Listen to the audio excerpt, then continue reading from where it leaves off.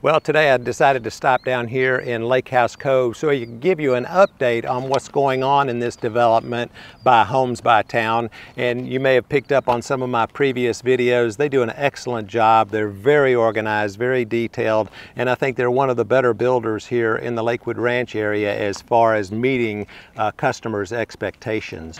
Hello, it's Mark Boehmig, Michael Saunders and Company, and in this channel, Living in Lakewood Ranch, we cover all the areas around Lakewood Ranch, from Bradenton down to Sarasota and Anna Maria Island down to Siesta Key. So today I decided to stop in here at Lakehouse Cove and pay the sales center a visit. They have two new models. They have the Outrigger and the Tideland. Now I'm standing in front of the Tideland model, and then right next door to this is the Outrigger, and then they do have a new Halyard and a K model here right across from the information center at the Homes by Town Model Center here in Lakehouse Cove. So what they're going to do is they are releasing the rest of these lots that you can see right here on this little screenshot.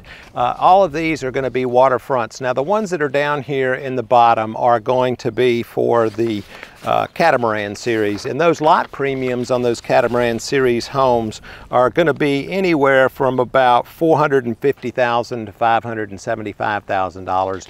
And then depending on the house that you put on there, let's just say that you decide to go with a Tideland. The Tideland base price is $999,000. So you're right at $1 million for a Tideland, and then the Outrigger is coming in about $830,000. So you're going to take that, add your lot premium to that, and then about 20% for upgrades is going to get you pretty close to a price for a home here in Lakehouse Cove. Now the smaller series, the Clipper series, the Halyard model is coming in around $630,000, the K around $645,000, and then the lot premiums for those homes are going to be somewhere in the neighborhood between $75,000 and $275,000, just depending on what the lot location is. Now once they get sold out of those remaining lots, they're going to move across Lorraine Road to a new section that is going to be developed by Homes by Town.